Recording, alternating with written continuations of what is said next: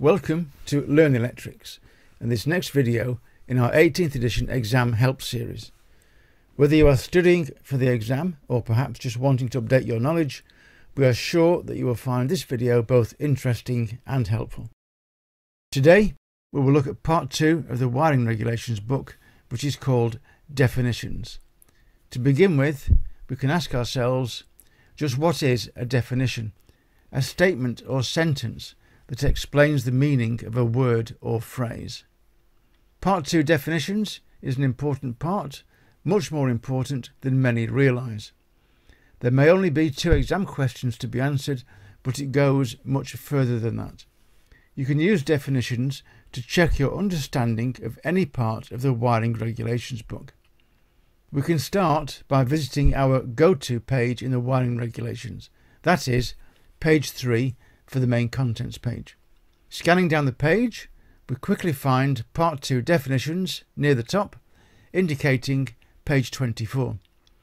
If we find page 24, we come to the beginning of Part 2. And there are 3 sections to definitions. The first and largest section is the definitions and phrases used in the book.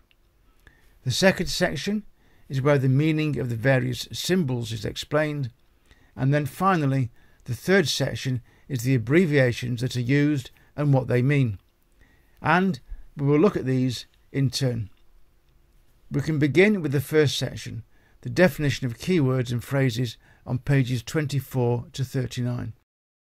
This first section of 16 pages is in alphabetical order.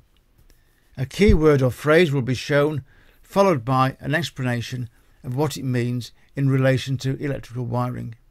Please take the time to go through this section. There will be times when knowing how to use this information is going to be really useful. Some entries are followed by a number in curly brackets.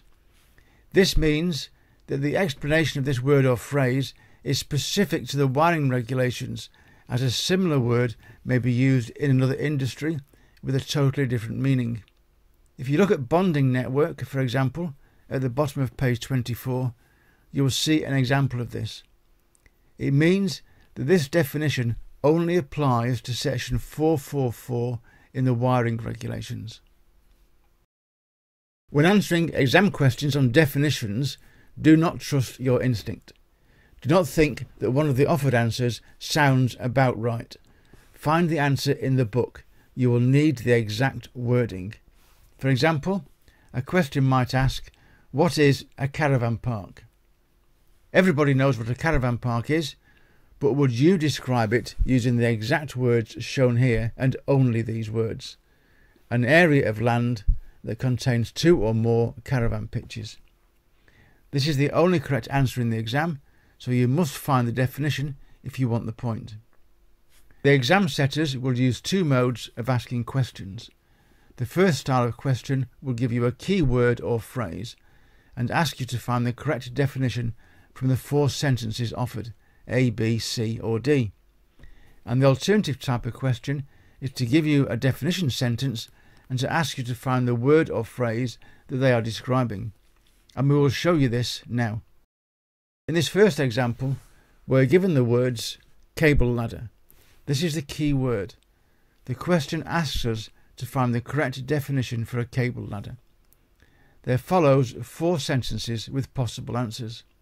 Only one is correct. Only one sentence will almost exactly match the words in the wiring regulations book. Find cable ladder on page 25 and we find that the description in the book matches exactly with answer D. How easy is that? Don't try to guess a meaning, just find the answer in the book. In this example, we have done the opposite. We have given you the description or definition and we want you to find the short phrase that matches this.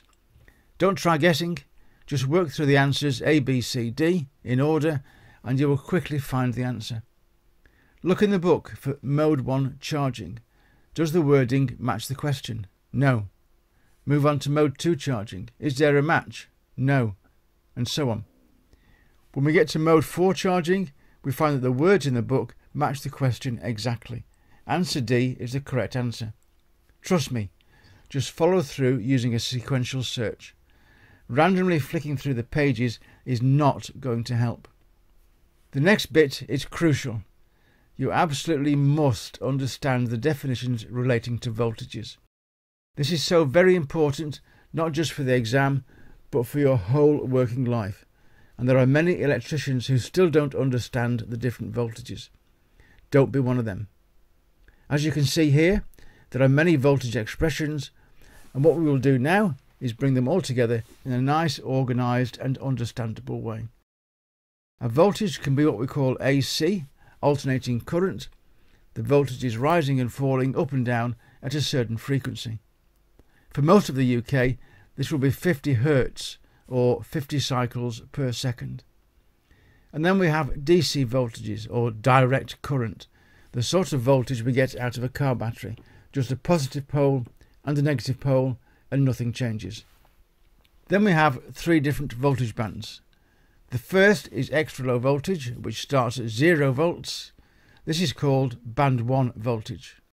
If it is an AC voltage, the maximum for this band is 50 volts. If it is DC, then it is 120 volts. And the limits have been set at the limit of survivability. An electric shock at 50 volts AC is unlikely to be fatal for a normal, healthy adult. Then we have band 2 or low voltage. Our domestic sockets and lights come into band 2, low voltage, as do many industrial and commercial installations.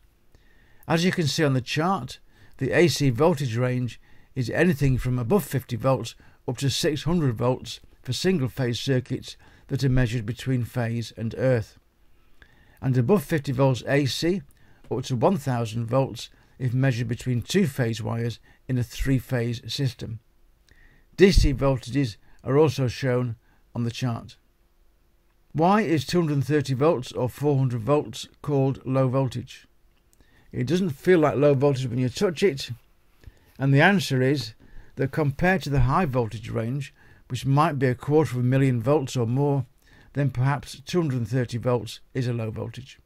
But beware, DIY stores and many wholesalers still call 12 volts low voltage when it isn't. Now we have high voltage. Anything above the low voltage limits for AC and DC are called high voltages, and there is no band number for high voltage.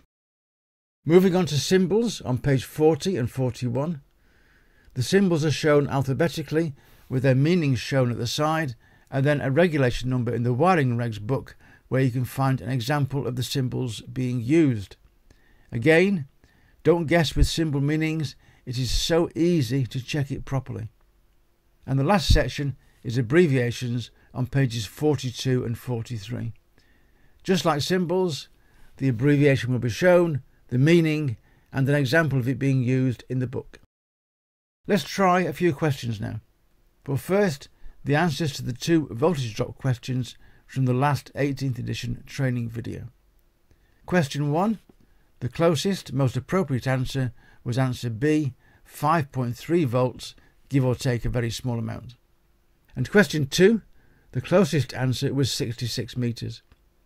You will find that all the number choices for calculation questions are far enough apart that it is easy to find the correct choice. This is to allow for small differences in rounding up or rounding down in different calculators. And so to the questions for this video on definitions. And we have 5 questions for you this time. Question 1 is a description, and we ask you to find the key word and make your choice from the 4 answers offered. Now, question 2, we give you the key word and we ask you to find the correct definition sentence. Question 3 is a tricky one on purpose. Take your time with this one.